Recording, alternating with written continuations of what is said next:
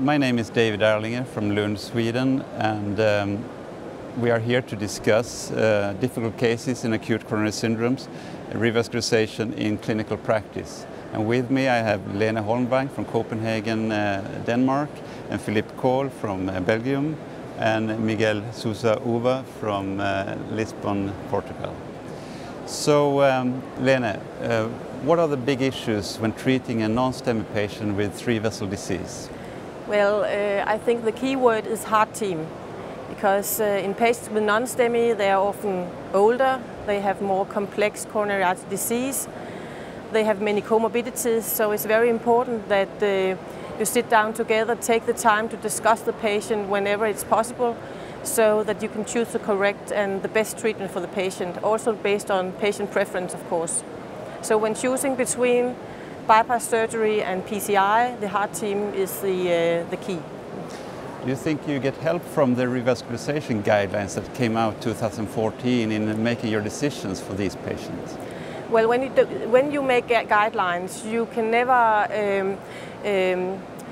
never describe all patients in details. You can get a lot of help, but there will always be patients who are severely ill, who have other comorbidities, so you have to discuss them individually. But you can get some guidance, but it's not the law. So Philippe, what are the big issues in treating a STEMI patient with three-vessel disease? Well, for the STEMI patient, we're still based on the 2014 myocardial revascularization guidelines. We will have new guidelines on STEMI, I think, in 2017. It's still down the road. Now, I think the first point, obviously, is that most of these patients, all patients, should be treated with a PCI of the culprit lesion, and fibrinolysis should be performed only in cases that do not offer PCI within 120 minutes of first medical contact. Now, the question obviously is what to do with the other lesions when the patient is suffering from other lesions. So in the guidelines, we clearly state that the treatment should be limited to the culprit lesion, with the exception of selected patients for whom full revascularization during the index procedure may be considered. So last year, that's what we said.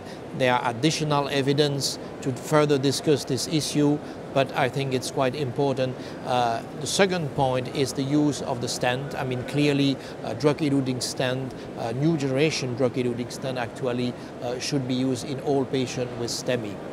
Another consideration is regarding the duration of dual antiplatelet therapy. So far, it's 12 months.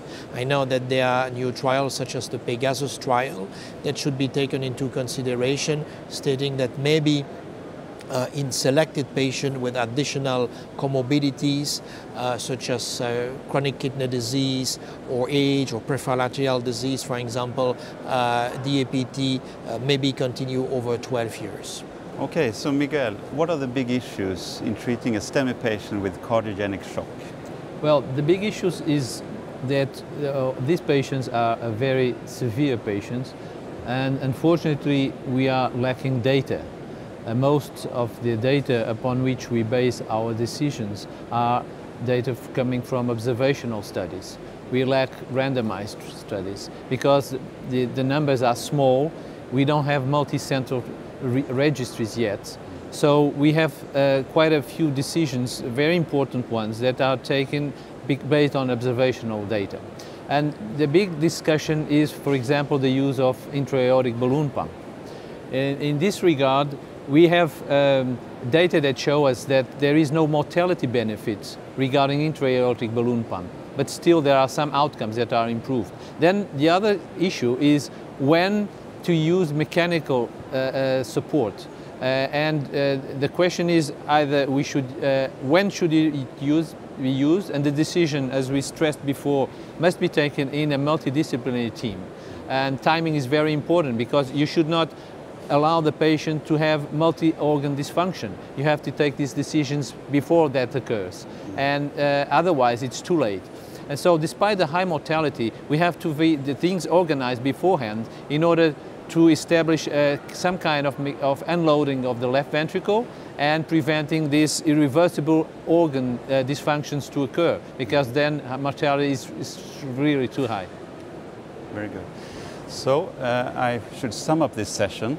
And we have discussed complex cases and how they should be revascularized. We have learned that non-STEMI cases with 3-vessel disease need a heart team decision based on the guidelines as far as they can help us.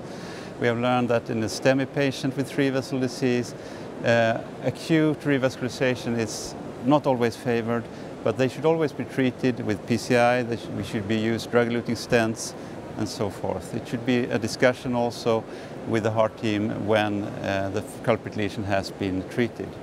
And for the most complex cases, the STEMI patients with cardiogenic shock, we have very little evidence from randomized clinical trials, but we need to help each other in the heart team, and we need to improve the treatment of these patients because these are the patients that die with STEMI. So thank you, everyone. This was a great discussion. Thank you for coming. Thank you very much. Thank you. Thank you.